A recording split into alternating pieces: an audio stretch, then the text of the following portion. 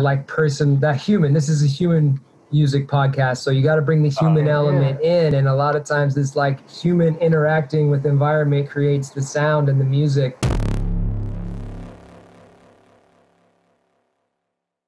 Playing songs, a lot of the music that I write is like written in a more traditional sense of like writing choruses and verses and choruses and getting like a groove and like a foundation. And my partner that I rap with in the FLOWMADS, we talk about like that for like a lot of songs up until the electronic music production came around, like the test of a song wasn't like the actual recording or master of that song. It was like, how good is a song that like other people can remember and play this song. It's like the song is the song. It's not the one master recording of that song.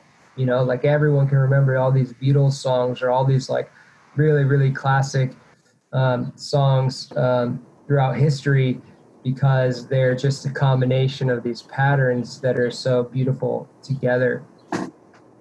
And, that's something that I had to really kind of unlearn and then unlearn my bad habits and relearn that piece of philosophy that the song is not made of its production.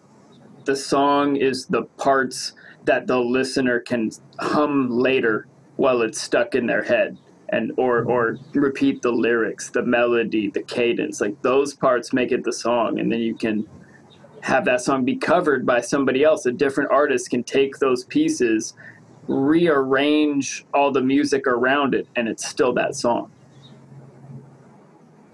Right? Yeah, it's like you can completely transform it and people will still recognize that song underneath of what it is. So that's what we try to write. We're trying to write classics that are songs that you're just like, you know that song through and through no matter what, based on that core like thread of continuity of something about it, you know. But I think I brought that up because you were talking about playing the guitar, and how I just feel like, man, like actually playing something, playing on keys, playing like a percussion, using your voice as an instrument, playing guitar, it's different because it's challenging to your body, but at the same time like rewarding. You're getting the feedback, and I think that's super, super important in bringing that into your production. Like all the time, I'm like using my voice to create like the idea. Like I know a lot of times I'm going to forget an idea if I don't just lay it down. So I have like the voice recorder and I'm just like, okay, I'm going to have the bass line. Like notable songs. Like I think, Luke, you know, you talked about my song "Got That Fire," and like that's a song where I hummed the bass line. I was like, da da da da da da da da da da da da. And I was like, and then when I went in, I just figured out the notes that I had laid down on like a vocal recording for it, and something about like just letting that come out right when I was making it made it exactly what it needed to be, rather than like later on and just like cool sound and then figuring out and active is what I would call it, active music production, where you sort of playing stuff. Sorry, we got a bit cut out there. Yeah, you broke up just a little bit in there. So you were saying, you know, you had the bass line that you hummed out, and then you went and figured it out. And what was it from there? Yeah, it was just what it needed to be, because just in the moment using whatever resource as your instrument, I just think like actively having like an instrumental thing happening, even if you're just tapping a pattern or whatever, and bringing that like person, that human. This is a human music podcast, so you got to bring the human element in, and a lot of times this like human interacting with environment creates the sound and the music, you know. And it's hard, a lot of times that's difficult to translate in electronic music because we spend so much time on the details instead of like, you know, did this come from? Oh, this came from the idea inside my head that was like I was whistling or something, or playing on the guitar. Like I just played something, it sounded beautiful, and then it just rolled. It's so true. And a lot of beginning producers kind of have this fear that like, well, I can't really play anything on the piano, so I just don't want to use that at all to try and benefit. Dude, if you can't play the melody on the piano, that is perfectly fine. You don't even if you don't even have a MIDI controller or keyboard or anything, play the rhythm on a keyboard key and just move the notes to where the melody is supposed to be. That rhythm that you're just tapping out on the keyboard key, give it 10 tries, take your favorite. Just the minute little differences in timing of you tapping it on your keyboard is going to end up with such a more human piece that connects with people. It's no longer just MIDI notes perfectly on grid. It sounds like a robot tried to synthesize the idea that you had. It is now there's the human element, and that it just instantly connects with people so much better. That is such a huge gem, bro. And I think too, if they made that mindset shift and cherished the skill level that they are at and recognize that they will only ever have this perspective in this moment, like you'll get better technically, but it doesn't always mean the shit you're going to write is going to be better. And sometimes you knowing how to play 3 notes right now, you can make something more meaningful than knowing how to play 60 notes a minute or a second or whatever in the future. Like I revisit some of my old stuff and I see how much I've almost boxed myself in certain aspects of my production, you know? So just changing that mindset and doing whatever you can, like that's going to yield results you're going to be looking back on for years.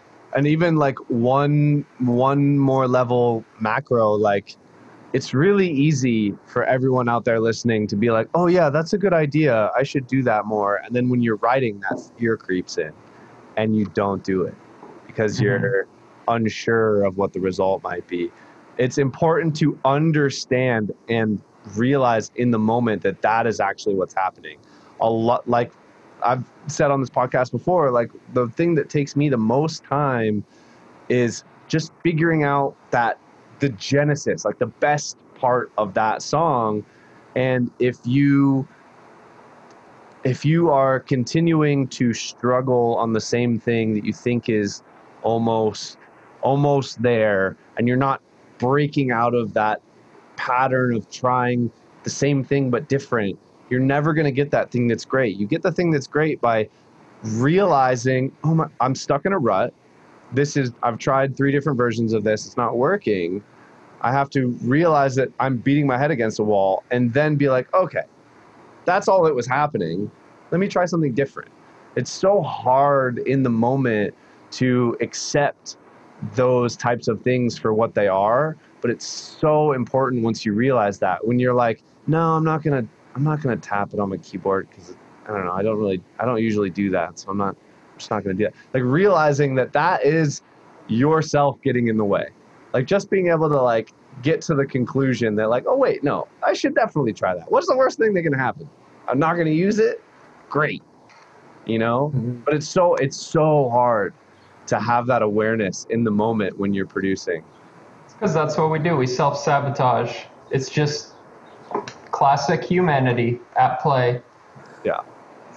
We're like, well, we're very critical when we're people who have a high level of I'm trying to think of the word for high level for whatever, you know, music we listen to and we really like, and then we compare it to what we're making.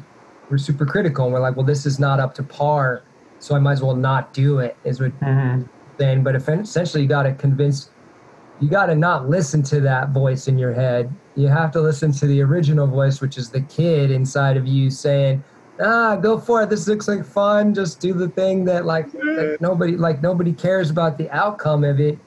Do it because it's fun and it's right. And that's when, and then you'll find out, I think we've all found out that that's where the best little gems and the best, like the nuggets and, you know, the best parts of songs are generated. the most beautiful ideas are in those moments of like actual release, not attached to any sort of outcome, or because that's all ego saying, oh, I'm not good enough. Like ego is both ways. It's like, oh, I'm this and I'm better and I'm that, but it's also ego's like, I'm not good enough, I'm a victim, whatever. But honestly, it's like, no, it's plenty good enough. It's exactly what it needs to be right now, to just tap it out on the keyboard. I love that idea. I want to try that, where I just take one note and just hit the pattern and then change the notes on the MIDI editor into a melody. Yeah. That's a good idea. Yeah. But yeah, and it wouldn't happen if you weren't just a kid, just ready to like try anything for the sake of trying. Yeah, 100%. Yeah, amen. I could see that working super well, like one with melodies like we've been talking about, but also like when, say, the mud pie method, where you get all this crazy sound design sample of randomness, happy accidents, you pick your favorite moments, and then you like listen to your drum pattern and just tap out the pattern of when whatever bass wub wob or wiggle might happen to happen. Be like, oh, it's gonna go wah wah wah wah wah wah wah wah wah wah wah, and then you're like, okay, cool. Now let me audition between all of these different slices I have in the sampler or in the drum rack, like where, oh, maybe it's this one, maybe it's that one. Oh no, it's definitely that one. That's that one. Okay, move on to the second one and move it up and down the piano roll and figure out, where does this hit best? I like it. What's up, humans? It's Luke, your friendly neighborhood trap Jesus. Thank you so much for watching our videos. We appreciate you. Remember to like and subscribe to our channels. And if you have any questions or topics that we need to cover on the show, put them in the comments. Appreciate you. Peace, and peace among worlds.